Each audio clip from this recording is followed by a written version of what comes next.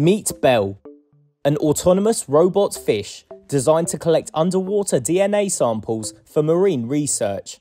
And it does so without making any sound. So it has to be silent, it has to also appear like a fish, it has to move like a fish. The robot can film underwater and collect samples that provide a picture of which organisms live in a given environment. The robot is designed by mechanical engineering students at ETH Zurich. Leon Guggenheim is one of them. So our idea was to create a platform that actually fits into the ecosystem and that gets accepted as part of it.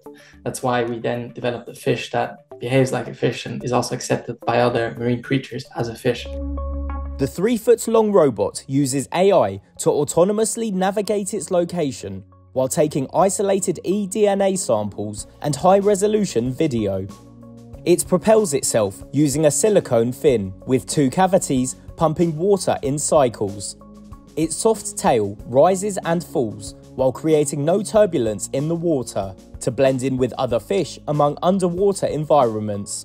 Assistant Professor of Robotics, Robert Katchman.